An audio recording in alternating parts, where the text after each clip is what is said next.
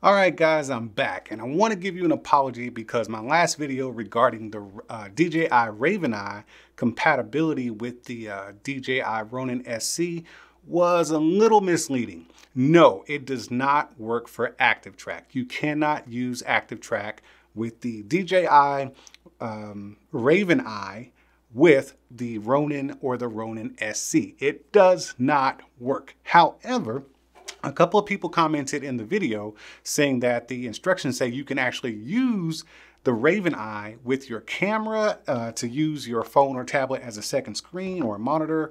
And you can also use the RavenEye with the Ronin SE for some functions. So let's just check this out.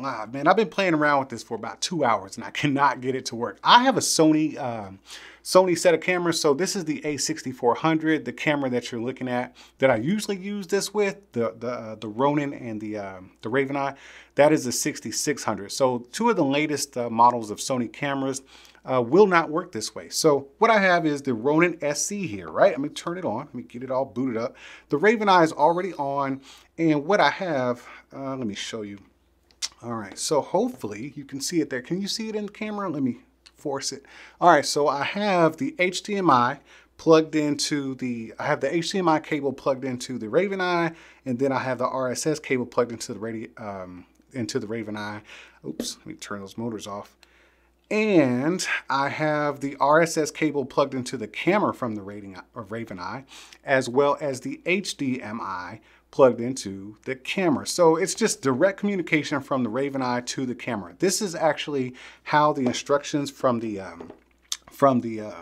manual from the RavenEye tell you to hook things up. So that is literally just a connection to the RavenEye to the camera. So that will work. So I'm going to show you right now. Let me turn on my motors and we're going to go down here to my tablet. Let me open this bad boy up and I will show you where. Okay, so right now it wants me to connect to the DJI Ronin S2, but we don't want to. So man, I guess I got to take everything. You know what? Let's just go here first. It says connect to the RavenEye.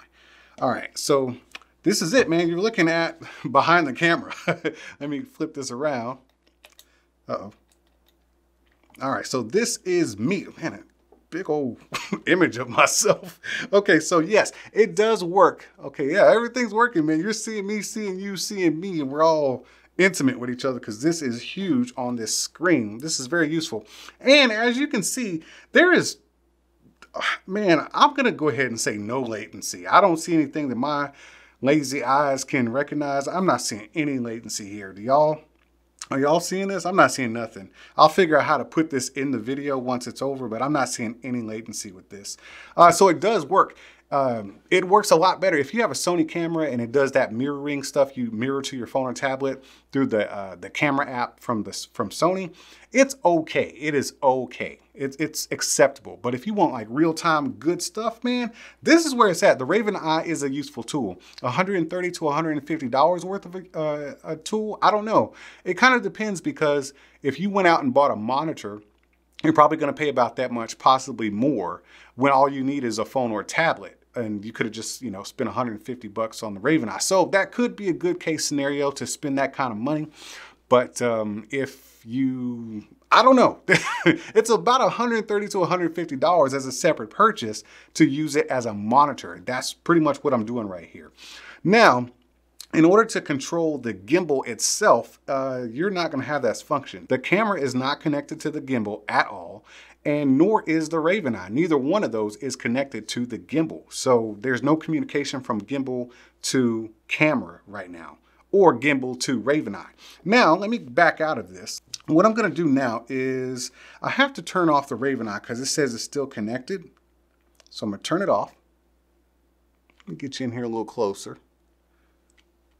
All right, so the RavenEye is disconnected. Now, I get to connect to a gimbal because when you're connected to the RavenEye, the only options it gives you right here is to connect to the Ronin, the DJI RS2 or the DJI RSC2. That's the only options you get to connect to a gimbal while the RavenEye is connected.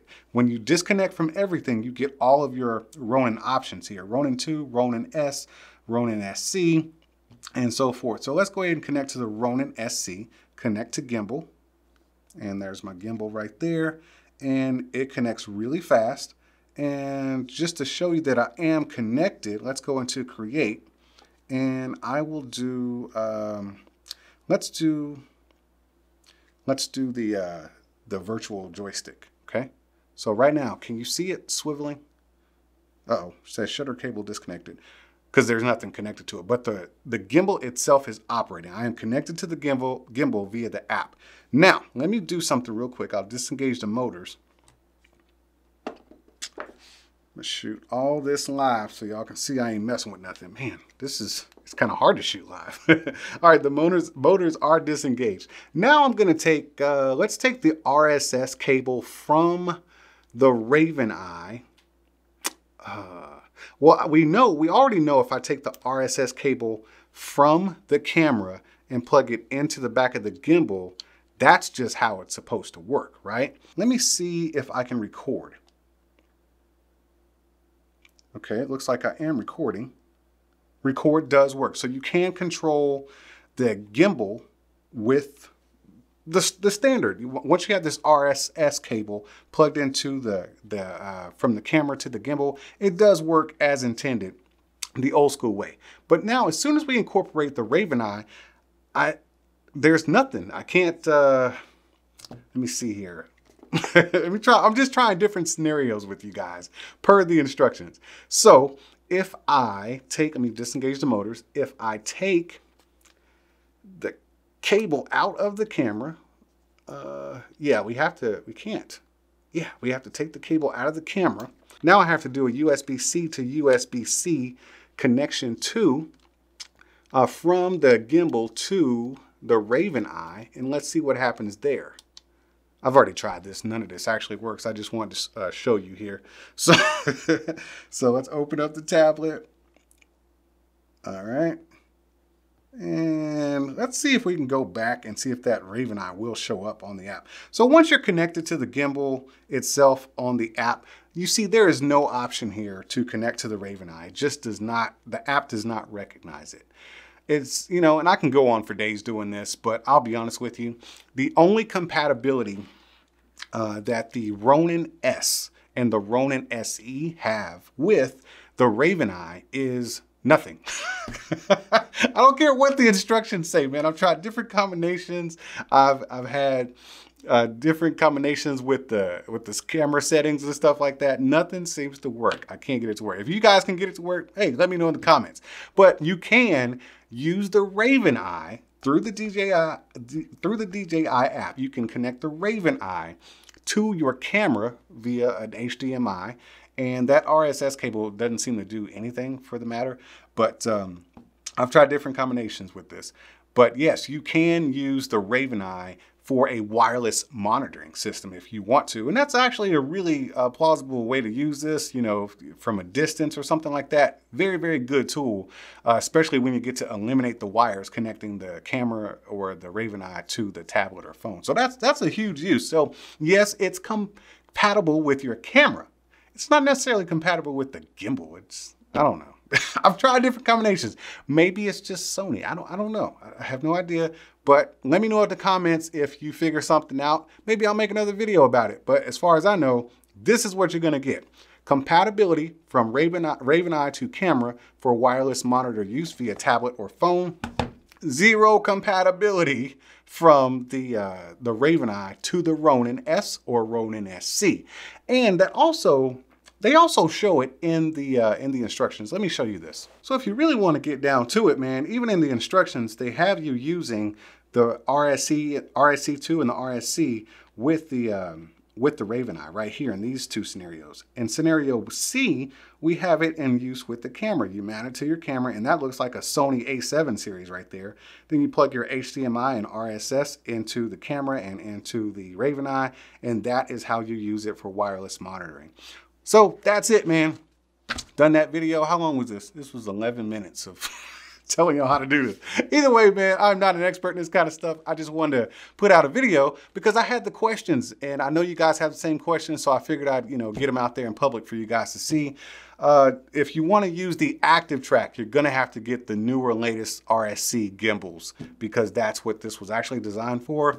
as far as active track goes. If all you want is a wireless monitoring system, just get it, man. It's definitely worth the money. I saw 0 latency, and it seems to be a pretty good tool. But other than that, I got to get out of here and go make some more videos. Keep being good to each other, and I'll see you when I see you. Whoa, whoa, whoa. Let me get this straight. You sat through this whole video, the whole thing, and never once decided to hit the subscribe button or the like button? Man, it'd be the ones closest to you. I'll see how you are. Are you not entertained? Are you not entertained? Is this not why you are here?